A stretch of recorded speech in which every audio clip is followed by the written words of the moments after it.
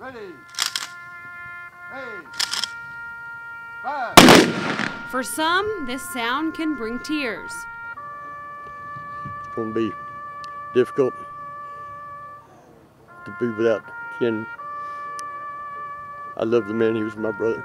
Deputy Yarbrough was Kenneth Maltby's partner at the Eastland County Sheriff's Office. In the Warrant, Civil, and Transport Division. Today, Maltby was given the full 21-gun salute. He was a great mentor, a great friend. He taught us things that are irreplaceable.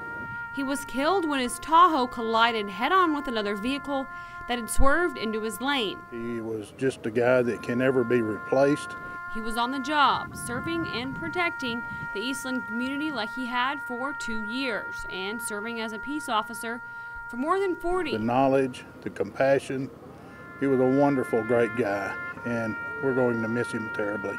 But today, it wasn't just fellow Eastland County deputies. Law enforcement officers from all over came to show their respect for a man who wore the badge proudly. I've known him for, I guess, 2 years since he'd been there in Eastland County, and he was a good friend and a great law enforcement officer. And an officer who they say today got the honor and respect he deserved. In Eastland County, Stacy Wormel, KTAB News.